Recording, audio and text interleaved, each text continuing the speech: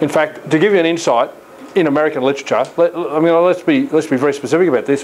If I'm reading a book, if I take an average American textbook, and on physical preparation, not that word is used because it's not an American term, and I look at the percentage of the book that's dedicated to each of these qualities, what will be the biggest percentage going to which quality?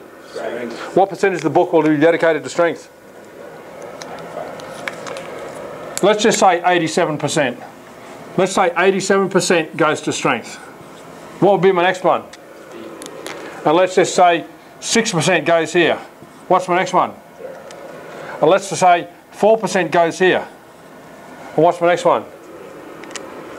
Maybe flexibility. And probably dynamic. Yeah, we'll get onto that. And I've got my numbers obviously don't add up, but I'm telling you now, I analysed a certain textbook published in the 90s, and that's pretty much what I found. And I'm pretty sure the reprints of it haven't deviated too much for it, although I can't say I've tested it. So my model is not consensus-based.